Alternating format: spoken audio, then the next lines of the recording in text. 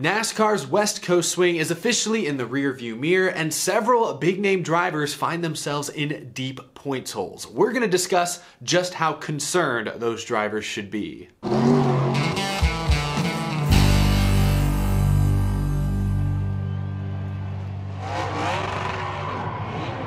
How's it going, y'all? My name is Eric. Welcome to Out of the Groove. I hope you're having a fantastic week. A couple news stories to hit on real quick, and then I want to focus on some drivers that aren't off to the best of starts in 2022. But before we get to all that, this episode is sponsored by my friends at Moby. Moby is a brand new company that makes men's grooming devices, such as their all-new dual-system beard trimmer. Moby's beard trimmer features an adjustable 5-step guide for perfect hair length. It's got ultra-hygienic silicone bristles that deliver powerful sonic vibrations. It's fully waterproof. It comes with an epic charging stand. Look at this thing. It lights up the room. Futuristic and highly effective. You notice my beard's been very neat and tidy in recent weeks. That's thanks to the Moby beard trimmer. You can check them out for yourself by heading to moby.com or by clicking the link down below. You can find where they're in stock at a Walmart near you. Be sure to check out Moby, and thank you to Moby for supporting Out of the Groove. Now, a couple quick notes before we talk about some drivers I'm worried about. First, Bob Pockrass reported earlier this afternoon that it's now up to teams when to use wet tires if NASCAR declares the track wet during road course events. There will be no more damp declaration prior to the race and no more mandate of rain tires. Of course, this won't come into effect until the Circuit of the Americas race in a couple of weeks, but just an important detail added to the rulebook. There was some controversy last year, especially when NASCAR threw that caution at the Daytona road course late in the race for what they considered to be damp, wet conditions, and kind of assumed teams would put wet tires on, and then nobody did. Clearly it was an entertainment caution. Now, I don't know if this means NASCAR may still throw a yellow if they deem the track to have gone from dry to wet conditions. This still may give NASCAR race control that control, but at the very least, teams will not be forced to put on a certain kind of tire. It's solely left up to the driver and crew chief to decide, which is a good call. Second bit of news, tomorrow at 1 p.m. Eastern Time, NASCAR and IMSA are expected to make a major announcement. The press conference will be held at Sebring International Raceway, which has led many to speculate what they're going to announce. I've heard everything from, oh, they're going to add Sebring to the NASCAR schedule next year, to they're going to add like a next-gen Cup Series class in IMSA, and more, and everything in between. I don't know for sure what they're going to do. I've heard some rumblings behind the scenes, but I'm just gonna wait until the official announcement tomorrow afternoon. I'm a patient man. We'll talk more about it tomorrow. I'll be curious to see what they announce. Now, NASCAR Man History, great YouTube channel. He collaborated on a video earlier this week with Brock Beard, all about the ASA. And actually in that video, they pointed out the fact that NASCAR recently bought the trademark for the ASA, American Speed Association name. I've seen a lot of folks on the internet speculating what that could be about. Could NASCAR be bringing back the ASA? Could they maybe be looking to use that branding for something else? Maybe that's where this IMSA announcement comes into play. Could this be the all-new electric series that NASCAR keeps suggesting and talking about? Who knows, but it's just an important detail I wanted to highlight. Again, we'll know more tomorrow afternoon. I'll probably do a video then discussing the actual announcement. But the focus of this video today is the points. We're only 4 races into the Cup Series season, and I know, with this format, one win at one track could completely turn a driver's season around. But after these 4 races, and especially now that we're done with the West Coast swing, teams are getting to come back home, spend more time at the shop week to week, this feels like the first sort of checkpoint of the 2022 season, and I thought we could look at some drivers who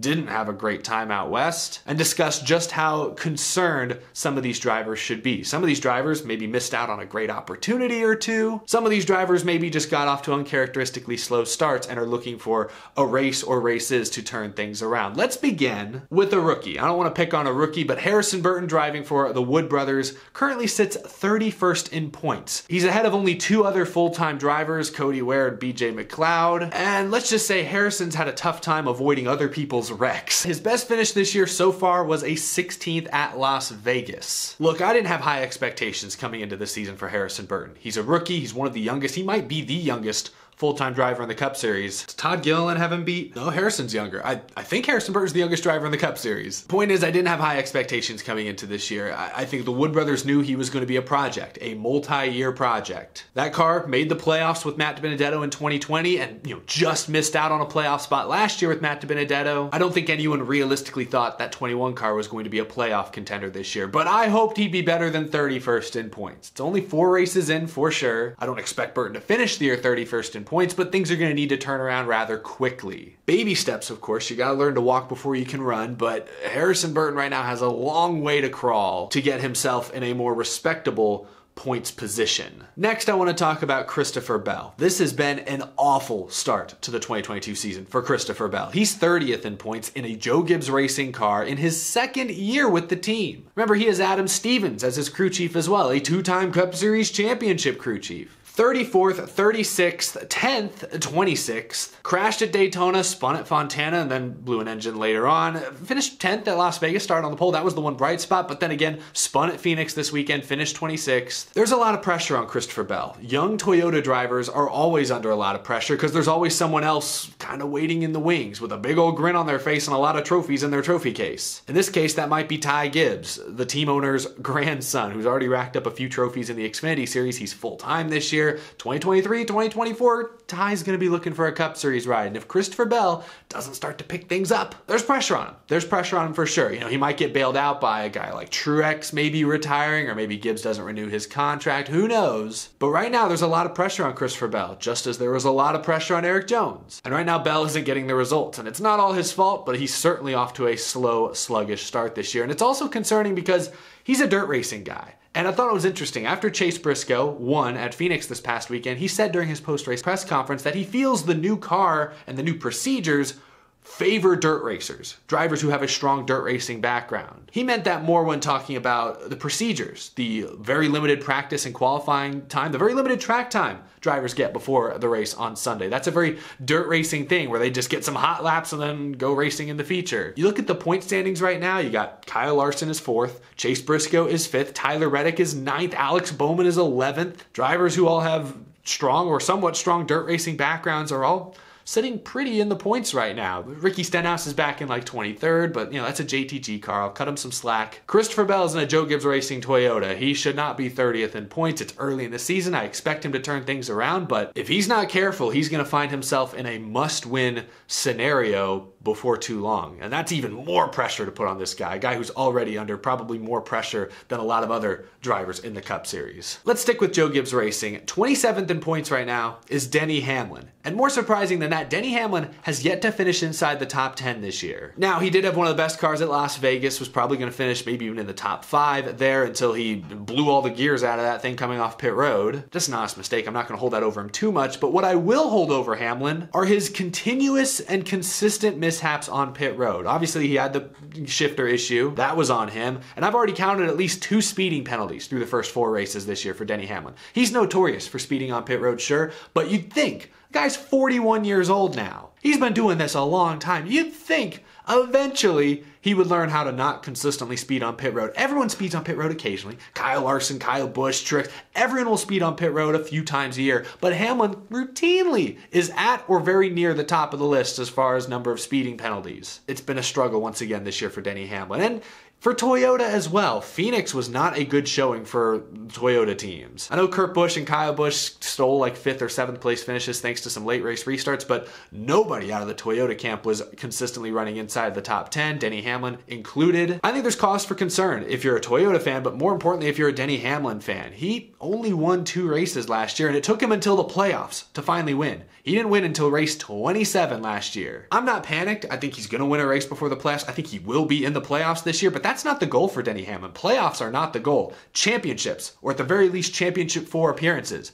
That's the goal. Anything short of a championship 4 berth this year is a disappointing season for Denny Hamlin. And if he doesn't start to win races sooner or run up front more consistently, collect some stage points, preferably collect some playoff points by winning some stages, he may enter the playoffs with very few playoff points to his credit. And that's going to make getting to the championship 4 way more difficult than it's been for Hamlin in recent years. So I'm not worried about Hamlin making the playoffs, but he's missed out on some opportunities early this year to put himself in a better playoff situation come October. I'll stop picking on Toyota for a moment at least. Erik Jones. Let's talk about Erik Jones. I like Erik Jones a lot. You guys know me. I'm an Erik Jones guy. I've been a supporter of Erik Jones since he was coming up through the Truck Series. But he has blown some great opportunities already this year. that team has had speed. They've been much faster than I think any of us expected them to be. I mean, he was top 5 out in LA for the Clash, ran up front with the leaders at Daytona, got caught up in a wreck, can't fault him for that. But then Fontana went out there and finished 3rd. But since Fontana, Erik Jones wrecked with just a couple laps to go at Las Vegas. He had an easy top 10 in his sights and blew it. Similar thing happened at Phoenix. He was probably going to finish like 15th or 20th, but still solid top 20, get the points you can get, and he spun out in the closing laps and hurt his finish there. He's lucky to be 19th in points, and honestly, 19th in points for the 43 car is actually a really good start to the season. The reason I'm concerned is because he's blown so many opportunities. He should be much higher up in points than 19th. He should be arguably top 10 in points if he was able to finish Phoenix and finish Las Vegas. And I'm concerned because maybe the 43 car will be fast all year long. Maybe they'll continue to show this top 5, top 10 speed on a regular basis, but for a team that hasn't shown that kind of speed ever, I'm worried that the beginning of this year is kind of a fluke. I'm worried that they're going to be one of the teams that fall behind as the year goes on. As the big teams figure out the new car faster, I worry Petty GMS will be one of the first to start to fade. So they have speed early this season. You got to get the finishes when they're in front of you. And Erik Jones has blown it 2 weeks in a row, unfortunately. So that's why I'm a bit concerned. 19th in points is great, but I'm worried that's the best he's going to do this year. Maybe he steals a win at some point. Maybe that team continues to show top 10 speed, but they haven't done it in the past. I wouldn't bet on it at this point. And lastly, I said I'd stop picking on the Toyotas, but Toyota is off to an iffy start. A lot of up and downs. You got Kyle Busch like 2nd, 3rd in the points, but then you got Hamlin and Bell outside the top 25. Let's talk about a guy smack dab in the middle of the point standings, Bubba Wallace. I saved him for last because out of all these drivers, he's probably the guy I'm least concerned about. Coming into this year, I didn't have Bubba Wallace making the playoffs. I had him probably being the first guy out. Right now, he's 17th in points, but he's largely riding on that podium finish he got in the Daytona 500, where he finished 2nd. His best finish since Daytona was 19th at Auto Club. But that team has had pretty good speed. Both Bubba Wallace and Kurt Busch typically start these races out maybe a little behind, running 20th, 25th, and then they work their way forward. By the end, they're usually top 10, top 15, like Kurt Busch snuck into the top 5 late at Phoenix. But Bubba Wallace, unfortunately, has run into roadblocks a couple of times. Like at Auto Club, was running better than 19th, but he got involved in that incident with Brad Keselowski, where maybe he came up a little bit, clipped the 6 car, and that set off a wreck that damaged the 23 car and hurt his ability to run up for a top 10 spot. Las Vegas, I'm not going to fault Bubba too hard. He was running again in the top, I think he was in the top 10 when Erik Jones crashed and NASCAR was very slow to throw the yellow, put Bubba in kind of a vulnerable spot. He had to swerve at the last minute to avoid the 43. That caused him to wreck his car and damage the front end. So some of these bad finishes, I'm not even going to put all on Bubba Wallace's shoulders, but you want to talk about drivers with pressure. I mentioned how it feels like a consistent thing now. Toyota drivers are under a ton of pressure because they know TRD is good equipment. And Bubba Wallace, factor in all the sponsor support he has, factor in the fact that he drives for Michael Jordan, factor in all the fan support and the critics that he has to hear on a weekly basis. Bubba Wallace is under a ton of pressure, and it sounded like at Phoenix this past weekend where he didn't run well. It was by far that team's worst performance of the season. Sounded like that pressure was getting to him. I heard some clips on Twitter and then of course on Radioactive this past week that Fox Sports put out. Oh, it's not unbelievable because we can't get the car better. I'm trying to stay calm, but I'm over it. Terrible. I just don't like what I'm hearing there. Like, I understand it's heat of the moment. Every driver goes through it. But like when Kyle Busch has those moments, or in the past when Jimmy Johnson would get snippy with Chad Knaus, you can kind of excuse it because Kyle Busch wins a lot of races. Jimmy Johnson wins a lot of championships. When Bubba Wallace gets a little impatient over the radio and just sounds just fed up, it makes me a little concerned because he's only won 1 race. He's never made the playoffs. This is still a growing team, a team that's trying to grow and get off the ground together. I don't like to hear those kinds of emotional interactions and outbursts. Now, again, I didn't hear the full thing. Again, I heard snippets earlier in the week, and of course, we only heard what Radioactive played right there. But I just don't love what I'm hearing. First time this year where they had a bad car, and they didn't really work well together, it sounds like. Bubba Wallace has always been an emotional guy, so I'm not surprised to hear this. This is how he is, and it works for him in many ways. The highs are high, the lows are low. Not going to try and read too much into it, but kind of like Erik Jones and kind of like Denny Hamlin, he's missed out on some good opportunities this year. Top 10s were certainly possible at both Las Vegas and Fontana, and In some cases, the incidents were out of his control. In others, they weren't.